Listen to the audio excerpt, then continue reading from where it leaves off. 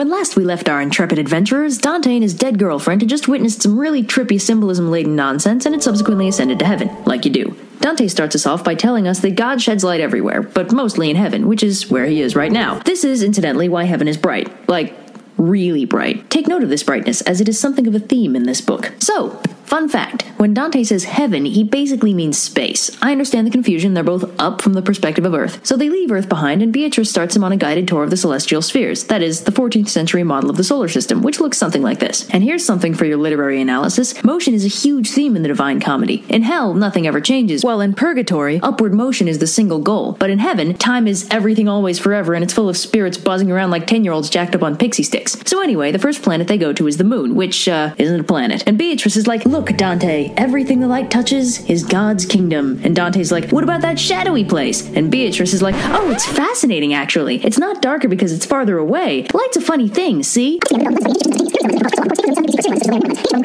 And in conclusion, it's dark because God said so. So anyway, the spirits of the dead that get to hang out on the moon are those who were inconstant, just like the moon. Oh yeah, that crazy moon. Always orbiting the Earth in that unpredictable elliptical pattern while the sun's light reaches it at an increasing angle in relation to the Earth, consequently leading to its regularly changing phases. It's so crazy, you never know what it's gonna do next. So Dante chats with this lady, Picarda, who's glowing so much he's having trouble recognizing her. And she talks about how when she was alive she was a nun who was taken from her convent. It's cool though, she gets to chill on the moon forever. So that's good. Next on this episode of the Magic School Bus is our tour of Mercury. Now, Mercury's pretty close to the sun, which means it's, surprise, surprise, too bright to see. So Dante gets to chill with all the heaven-bound souls who were a little too ambitious when they were alive. I'd say it's because they flew too close to the sun. But it's actually because the glory they earned on Earth pales in significance to the glory of God, just like Mercury pales next to the sun because it's too goddamn bright. Dante also hangs out with Emperor Justinian, who's a guy? Some 5th century Byzantine emperor, I guess. Part of what makes these texts difficult to read nowadays is that Dante gave cameos to all his pals and favorite historical figures, only a few of whom we still actually care about today. And so the sands of time wear down on us all. But who cares? Certainly not us. Dante's off to Venus. And to his credit, Dante gets one thing right about Venus. It's very cloudy. But these are nice, sedate, cool clouds that don't rain acid down on the barren hellscape below. No, this Venus is where the lovers go. It's lovely, peaceful, devoid of greenhouse gases and acid lakes, and, surprise, surprise, extremely bright. Anyway, Dante talks to this troubadour who takes the opportunity to take a big old dump on Florence, blaming it for everything wrong with the clergy. For those keeping score, that's so far a handful of popes and one major city that Dante's blaming for the sorry state of the church. On to the fourth heaven, which is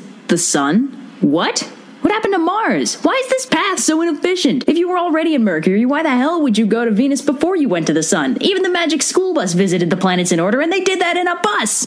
Anyway, the sun is bright, no kidding. Dante takes a moment to appreciate the craftsmanship before being surrounded by 12 glowy spheres, each the soul of an extremely wise dude. And then they move on to Mars. Finally, jeez. Anyway, Mars is bright red and full of warriors of the faith, people who died for God. Hey, I wonder if that means Jesus is here. Yeah, no, I'm sure he's got a special share somewhere. Anyway, all the glowing souls on Mars are assembled in the shape of a Greek cross, which Google Images tells me is basically a plus sign trying to be an individual. Dante compares the cross to the Milky Way, which tells me that he's either never looked up at the sky or he's finally been blinded by all the goddamn lens flare. Anyway, Dante runs into an ancestor of his with an unpronounceable name, who tells him to write all this stuff down. He also bumps into Judah Maccabee. For those of you unfamiliar, he's relevant to the story of Hanukkah, along with Charlemagne and a few others. Then it's on to Jupiter, and here's where it starts to get weird. So, first of all, as soon as Dante and Beatrice get there, the souls start putting on a living fireworks display and spell out the Latin words, "These things..." Ugh. Anyway, they mean something like, "Love, peace, you who judges the earth." So the last M hangs around while the other souls scatter, and then it gets really big and bright, and apparently stands for Monarcha, aka Monarch, aka Jesus. Pro tip, when analyzing Paradiso, everything is Jesus. Anyway, then the M turns into a giant eagle, which Dante chats with for a while. It is exactly as weird as it sounds. Also, the eagle is probably Jesus. So they move on to Saturn, which is really bright. It's where the contemplatives end up, which is interesting because you'd think it'd be pretty hard to think, let alone hold a conversation, on a planet composed entirely of screamingly fast and poisonous winds. Dante chats with another soul, and Beatrice somehow manages to become even prettier. It's symbolic of their ascension closer to God. This is also why the spheres keep getting brighter. Anyway, they climb up this golden ladder, Jacob's ladder apparently, and ascend into the eighth heaven, the circle of the fixed stars. So, time for an astronomy lesson. The fixed stars are an antiquated concept that defined the celestial bodies that didn't seem to move in relation to each other. The things that did move, namely the planets and your occasional asteroid, were designated as wandering stars. The fixed stars were supposedly on the inside of a giant giant celestial sphere with the Earth at its center, and in fact, they served as the outermost layer of the geocentric model of the solar system. So anyway, Dante climbs a ladder into space. This sphere is just full of saints, because it's basically for the holiest of holy dudes just short of Jesus. One of the dudes here, St. Peter as it turns out, fooshes around Beatrice a few times and then starts arguing with Dante over what faith is. Dante's like, well, see, faith is when you hope something will happen even though you have no evidence to support it. And St. Peter's like, awesome, and poofs off. Then St. James asks him what hope is, and Dante's like, oh, hope is an expectation of good stuff that God gives you if you're good. And St. James is like, great, and poofs off. But then, horror of horrors, Beatrice vanishes. Or maybe Dante's finally gone blind from all the lens flare. Actually, that turns out to be exactly what happened. So Dante's blind, and then St. John shows up and asks him to explain love, and Dante's like, well, it's...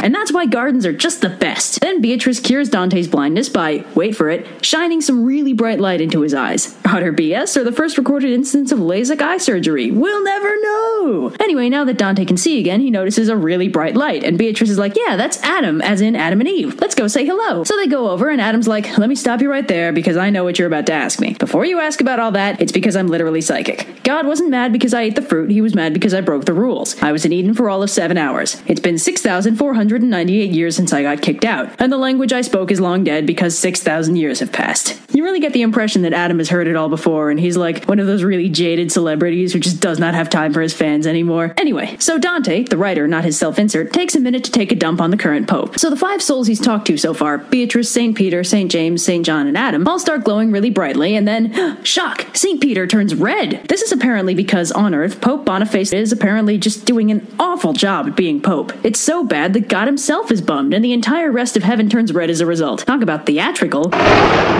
Speaking of theatrics, St. Peter is so incensed by all this corrupt papacy that he starts ranting about evil popes and orders Dante to write about how terrible they are so everybody knows. So anyway, Dante looks back at Earth and his newly unblinded eyes let him see it in insane detail. He even sees the route Odysseus took during the Odyssey and the island of Crete, which is impressive because Crete is tiny, even by island standards. And Beatrice has once again become even more beautiful. As it turns out, this is because they're getting closer to the primum mobile, the last physical circle of heaven and the realm of the angels. So Dante sees a really bright light, shocker, which is orbited by 9 rings of light. The smallest ring has the purest light, which Dante thinks is because it's closest to the other light. There was a whole lot of light in that sentence. Incidentally, the light at the center of that is the 10th circle of heaven. We'll get to that. Anyway, Beatrice is like, yeah, that ring is spinning fastest because it's the holiest and closest to God, and it's spurred on by love. And Dante's like, yeah, that's cool and all, but doesn't that imply that the Earth would be the holiest of all the heavenly circles because it's smallest? And Beatrice is like, no, see, because in this universe, the better something is, the bigger it is. Anyway, the 9 rings are representative of the angelic hierarchy, which is pretty fascinating all on its own, so here's how that goes. The smallest ring and the top tier of the angels are the seraphim. Seraphim literally translates to burning one, and they're traditionally represented with 3 sets of wings. Confusingly, seraph is also sometimes used in the Bible to refer to snakes. Man, the Bible just cannot be asked to keep its terminology straight. This is that Satan mess all over again. The second ring are the cherubim, and let me stop you right there because you just thought of a pudgy little baby with wings and a trumpet, and boy are you wrong. Cherubim are 4-faced monstrosities with 4 wings covered in eyeballs, which sounds less like something that'd decorate a Valentine's Day card and more like a boss in Dark Souls. That baby thing you thought of is actually called a puto, by the way. The third ring are the thrones, which are bizarre, even by heaven standards. They're wheels, specifically 2 wheels, one nested inside the other, and they're also covered in eyeballs for some reason. Also, I think they're on fire. The fourth ring are the dominions, which are blessedly normal looking for angels. They're divinely beautiful dudes with big feathery wings. The fifth ring are the virtues, which I couldn't find a description for, but apparently they glow. Shocker, right? The sixth ring are the powers, which are warrior angels. The seventh ring are the principalities, which are traditional-ish angels. They carry scepters and wear crowns because they're basically rulers of certain groups of people, and it's kind of confusing. So next, the eighth ring are the archangels, and I want you to do me a favor and forget everything you think you know about archangels because they are much less cool than you think they are. Archangels are just slightly better than plain vanilla angels, and angels are just messengers. They're the highest class of angel, but not the highest class of angel.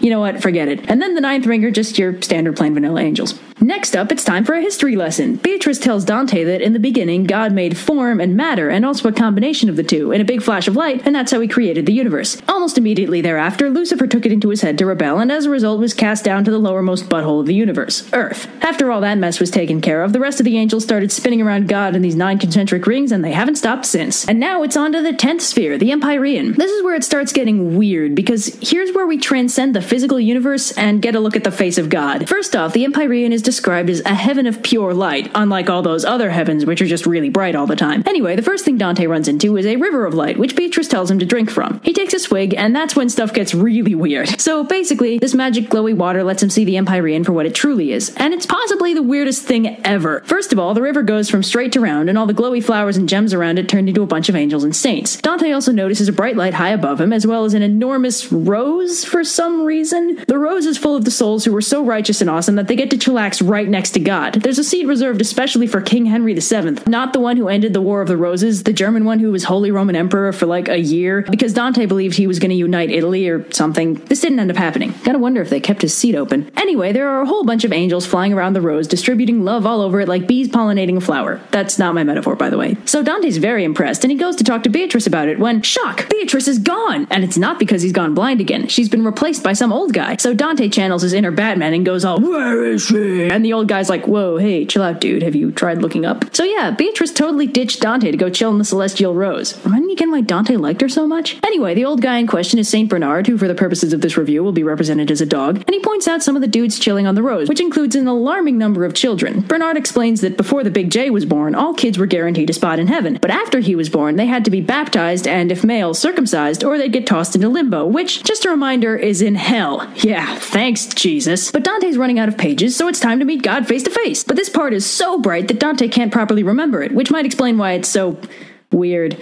So first off, I want you to imagine God for me. Get a really clear image in your head of what you think the big guy looks like. You got it?